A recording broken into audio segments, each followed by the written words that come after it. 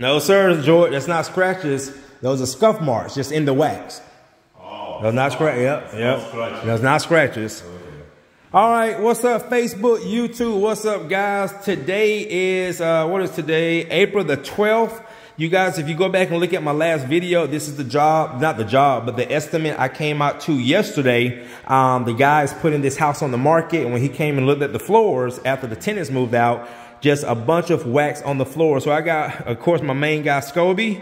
Then we got one of our local guys, George. He just comes give us a hand here and there when he's free. So again, this is 1,023 square feet of wax removal at $2.50 a square foot. So you notice George was just talking about scratches. A lot of times people see these, and these are not scratches. These are basically just scuff marks in this wax that's on the floors, because again, wax does not cure, okay? So what we're gonna be doing, guys, is basically removing all this wax from the floors, clean the floors, buff them out. I might do a top coat, just depends on how the floors look, but the main reason of this job is to get all this wax off the floors. So of course, I'm gonna show you guys the process. Stay tuned. All right, guys, I am scrubbing, and then George or 𝐓𝐫𝐮𝐬𝐬 is gonna come behind, but if you look really close, look at that line. That's the wax coming off the floors. Now the good thing about these floors, this is a pre-finished floor, okay?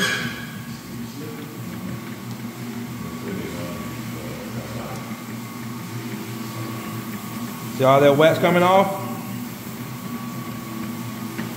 See right here? So what I'm gonna do is come back and show you guys a half and half. I'm gonna zoom in right quick with George's feet. See all those scuff marks? Now look over here, just taking the wax off. You don't see them anymore.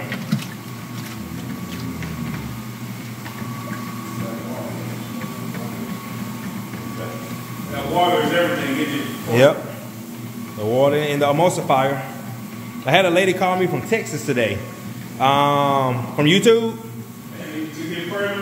Yeah. She got wax on her floors. I ain't gonna say the company name, but it's a national brand company.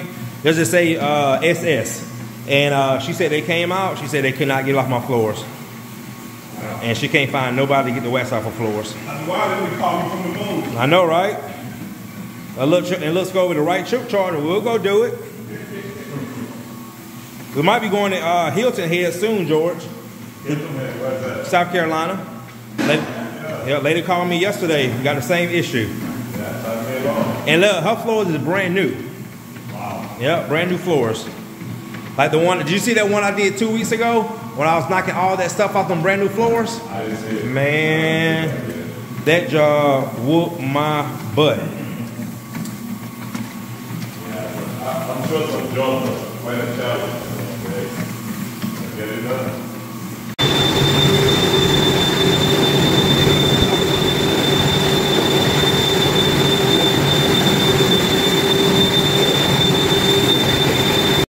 All right, guys, look at this. Look at those floors. Now, 𝐓𝐫𝐮𝐬𝐬 just mop around the edges. Sometimes with these machines, they don't really get good around the edges, so that's another technique that we use. But look at the difference. Yo, George, you see the difference? So, guys, I'm going to zoom in. Look at all those scuff marks. Yep, all those scuff marks. Look at all that. Now, let me go over here. Look at that. This is how your floors should look. All right? Big difference. And then you have these companies. He had a company come in. Yeah. Told him to just put luxury vinyl plank floors over it, $8,000. Oh, we're doing this job for $2,500. See what I'm saying? Yep, no brainer. No brainer. No brainer.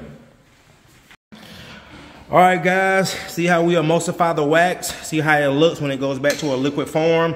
Now, the reason why is this color, because again, wax doesn't cure. So especially when your house heats up, a lot of dirt and dust gets trapped into it. So that's why now basically what you see is dirty wax, because these wax products do go on clear. All right. But see this, the reason why it's doing that, because again, that dirt, hair, dust, contaminants get caught up in it, because again, when it gets warm in the house, that wax softens up. That's why a lot of times when I go to clients' homes and I can just walk on the floor and tell there's wax on the floors, because if you walk around your house and your feet feel sticky, or your socks feel sticky, you either got wax on your floor or you have a lot of residue on your floor. All right, so you see all that wax breaking down?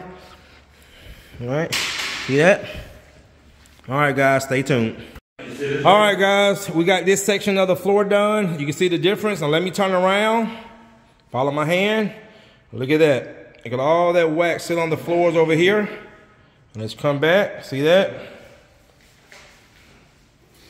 Big difference. Big difference. All right, guys, stay tuned.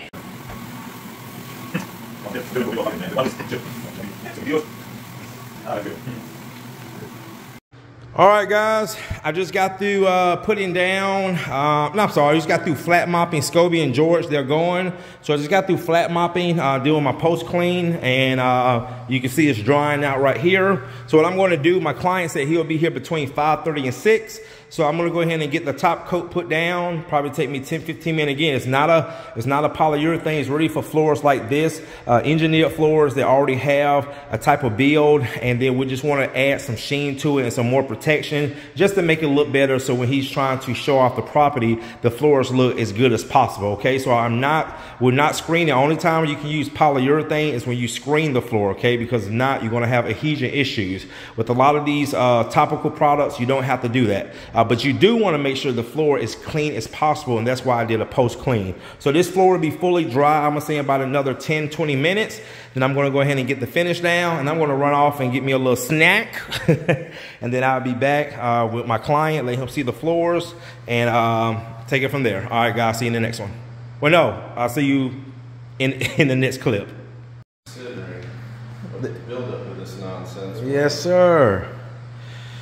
All right, guys, I am actually putting a second coat down. I just want to give this floor some really good superior protection, because again, these urethanes are not like polyurethanes.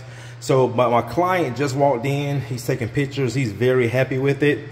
And Steve, you said they told you what, 7-8 grand to refurbish? Yes, sir. Yep. To put vinyl on top of these beautiful floors. Yeah. Yes, sir. So guys, this is how it looks after the first coat. So I want to go ahead and put a second coat down for Steve. Again, I just want to make these floors look good as possible. As you can see, we got all the wax removed from these floors. And this is what we do, guys. We save people's floors so they don't have to replace it. And I don't understand why they told him to put vinyl over it, because actually these floors can be sanded if needed. But you can see they didn't need to be sanded, just needed the wax off, and voila.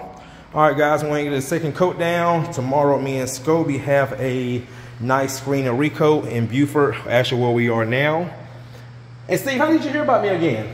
I heard about you when I looked you up online and on Facebook. Facebook, nice. Okay, online and Facebook.